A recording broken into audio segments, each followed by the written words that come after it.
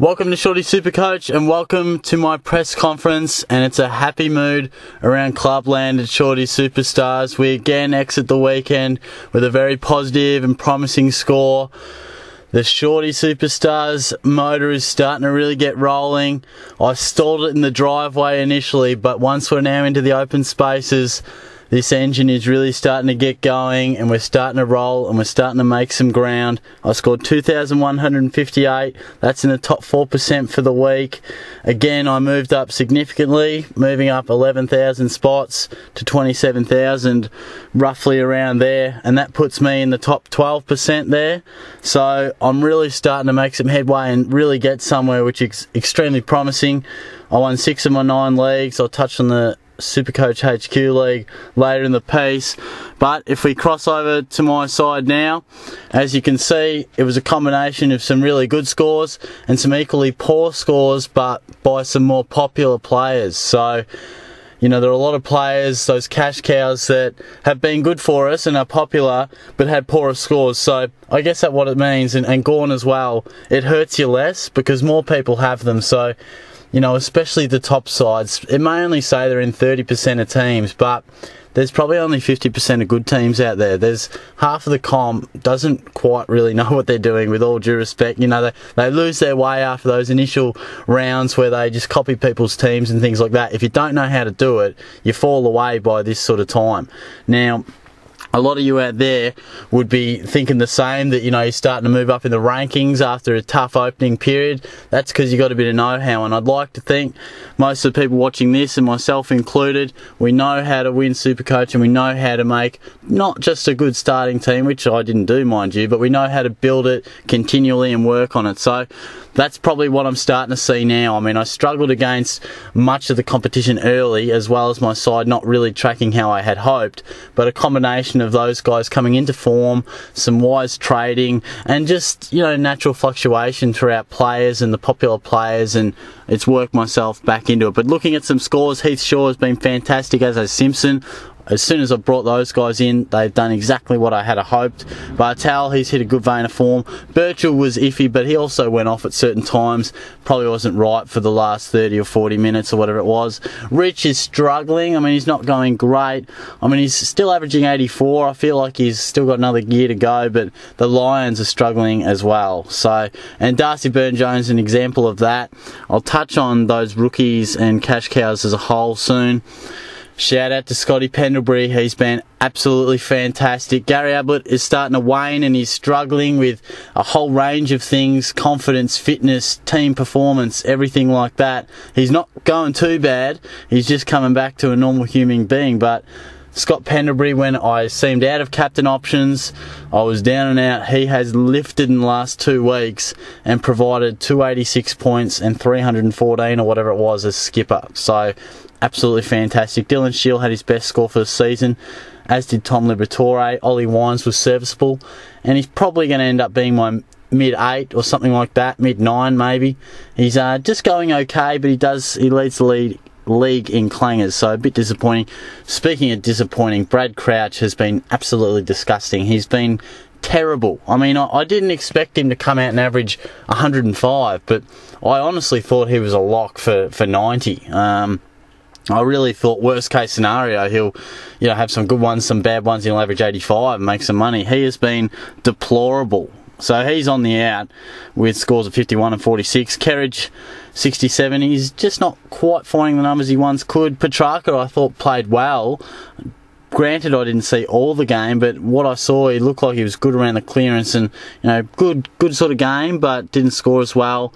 Gorn was poor, just didn't get into it. Was dropping marks he'd normally clunk, but Nick Nat was fantastic, dominated that first half, and yeah, I think he scored about 70 points in that first half. Aaron Hall has slowed up like many Suns. Montagno I brought in, had a lot of the ball, but a lot of cheap ball as well, 110. Martin was fantastic. Franklin was great, albeit tackling every bloke on the ground high. Gave away a lot of frees, did Lance. Papley was, yeah, deplorable. I mean, watching that game, it was unbelievable. I reckon there was a stage where, you know, he'd touch the ball and he'd turn it over. Clanger, out in the full, dispossessed. You know, he kicked a good goal late and laid some hard tackles, but he wasn't great. But Corey Ellis is probably one of my favourite picks for the whole season. Very unique. Took a risk by going a bit more of an expensive guy. A lot went Ben Kennedy, who was good, mind you. But I've really loved the Corey Ellis pick. He's at $322,000 and he's still got money to make. So I really like that. Now I'm just going to touch on another fact. I've used 10 trades already, down to 20, and it's going to keep happening, guys. I'm going to keep trading hard. I've still got a few players in mind I can bring in, because the way I'm thinking, if I can really trade hard and be lucky with some injuries, if I can have, you know, 7 premium defenders, 9 premium mids, you'd be pushing it to have 7 premium forwards, but I think I can probably have, you know, definitely 6 and some decent cover. Then, you know, you open yourself up to the potential that if an injury does come through, you can replace him with a premium. So that's my lofty goal. I try to do it every year. It hasn't been able to happen due to injury, lack of cash generation and things like that, but it's starting to look good and I feel as if it's possible. These cash cows that I want to touch on, they're starting to peak, they're starting to beef up, and it's going to be close to probably laying a few of these off. I'll throw some names at you from my team. Obviously, Mitch Brown scored 29 after a great fortnight or so. He's about peaked. Marcus Adams, just about peaked. Darcy Byrne-Jones was at 29. I mean, he's rocketed up. He's at 326, but he's nearly peaked if he can't score another 80-odd. George Hewitt, just about peaked, break even at 35, but you know, that's no guarantee either. Kerridge had his first price drop. He has peaked.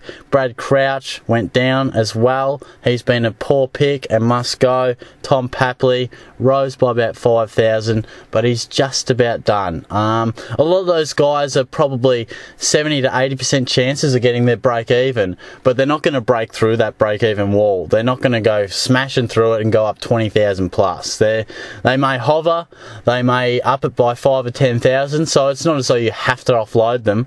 Brad Crouch, who many of you probably don't have, but for me, his break even is 90 and he's one you have to get rid of, and I will be doing that. So it's interesting to note a few of those guys, they've done their job. They'll probably, some of them still got 5k, 10k. If they have a good score, they might squeeze out 20,000. It can change quickly. 1 minute they score 29, next minute they score a 90, and if you're patient enough and you wait those few weeks, well, it just, you know, that 3-game rolling system just rolls over, and you know, all of a sudden they start making good money again. But we need money now, so a lot of these guys should be offloaded. And probably something I'll touch on later in the week, more so in the weekend preview of who you should look at, but obviously McPherson, anyone from the Suns, because they do have a lot out, and it's obvious they're going to play guys. Rodney Eade forecast that Jesse Joyce in the back line is probably going to get some games. There's a lot of players. Hopper scored 106 on debut, fantastic. I know he's a bit pricey, but if he backs it up with anything like that on the weekend, he'd be almost irrefusable. So that's my scores. How I went was pretty good. I'm happy with it. That's 2 really good weeks in a row.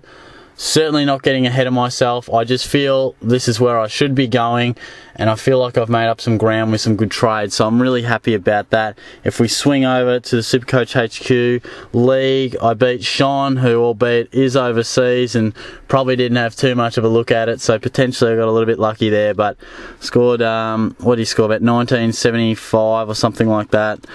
I can't even see it. Oh, here I am up the top. No, I'm not. I've got the wrong bloody league open. Well, there you go, guys. Just give me a moment. I was looking at one of my Shortys Supercoach leagues.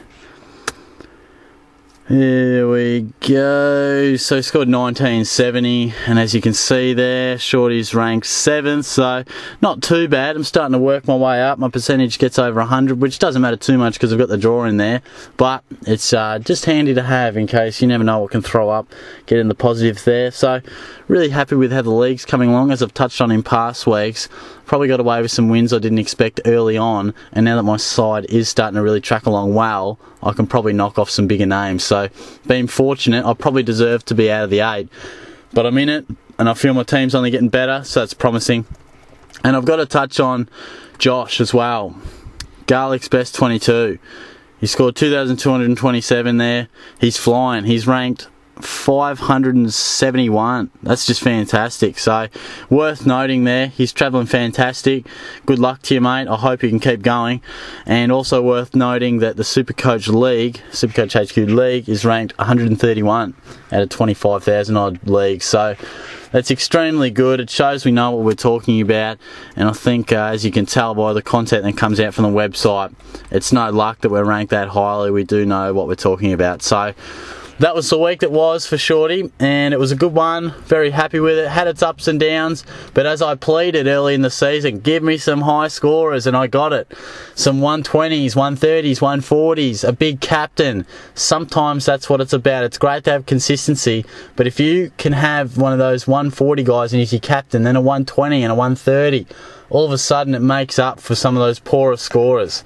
I guess down the track, if we can eliminate some of those poorer scorers in the likes of rookies and really upgrade them, all of a sudden that's when we can start getting beyond 2,500, and I guess that's always the goal come the second half of the season, to really pump out some big scores consistently. So thanks for listening, guys. Give me your feedback as always. I hope you had a good week.